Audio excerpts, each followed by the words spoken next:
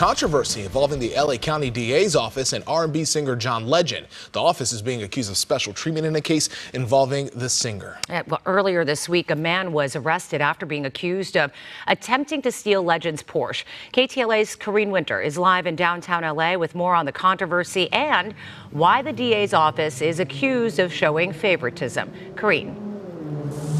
Hi there, Cher. Well, this report, it first aired at 3:30, and at that time, the DA's office responded to some of this criticism that they're now facing. Just moments ago, they sent another statement, a lengthy statement. We'll have that to you at the end of our report. But first, here's more on some of the criticism DA George Gascon continues to face.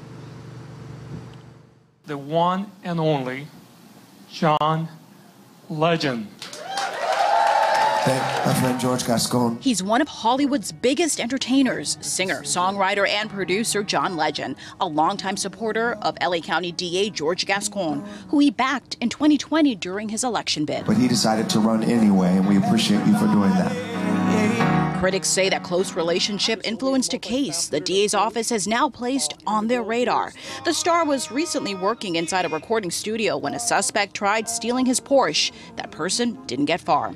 The LAPD soon arrested the guy on suspicion of attempted grand theft auto. But this is what got critics fuming. An internal email John Harlan, the DA's acting head deputy, sent to prosecutors, putting them on notice that he wanted to stay informed about the case the LAPD kicked up to their office for review. This specific case, it has the appearance of impropriety because he's trying to get the case before it's even filed, before the case is even presented. And so that's unusual. LA County Deputy DA Jonathan Atami. He and other prosecutors believe Legend's case received special treatment because of his prior endorsement of Gascon. In that email that KTLA obtained, Harlan asked prosecutors to, quote, please be on the lookout for this case. If it appears in the DA's records, the header, Bolo, be on the lookout. Singer John Legend, victim of attempted auto theft. A move Hatami says is a slap in the face to many crime victims who have not received this type of attention from the DA, let alone justice in their cases. You have somebody, John Legend, who's given him money, who's given George Gascon money, John Legend who's had fundraisers for George Gascon, John Legend who's friends with George Gascon, and now you're going out of your way to find the filings before they've even presented to a DA, and it sure looks like that you're trying to give him favoritism. Legend hasn't just supported Gascon on the campaign trail, but online. Tweeting after Gascon's election, our new DA just announced some major reforms on his first day. Proud to have supported his election. This is the kind of change we voted for and the kind of change we need to bring our system closer to true justice. Strong statements from this celebrity that have fallen flat with prosecutors who've handled some of the most horrific cases, like those involving child torture and death. They say the DA has given less weight to in prosecuting. George Gascon can care less about any of my cases, and those are cases where children are killed.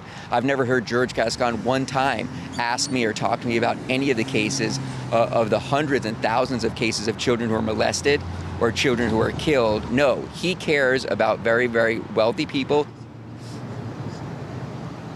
And now I want to read a statement from Tiffany Blacknell. She's a communications director with Mr. Gascon's office. She just sent us a lengthy statement again moments ago, and it reads, the allegation that we gave preferential treatment to a case involving John Legend is baseless. It is a routine practice for the head deputy of the Charge Evaluation Division to seek information on all cases that are generating media interest. This matter was treated the same way any media case is treated by the filing unit. Our office did not file this case. It was referred to the LA County Attorney's Office back on November 23rd for misdemeanor filing consideration. Again, that statement coming from George Gascon's communication director. That's very latest here in downtown Los Angeles. Kareen Wynter, KTLA 5 News. Kareen, thank you.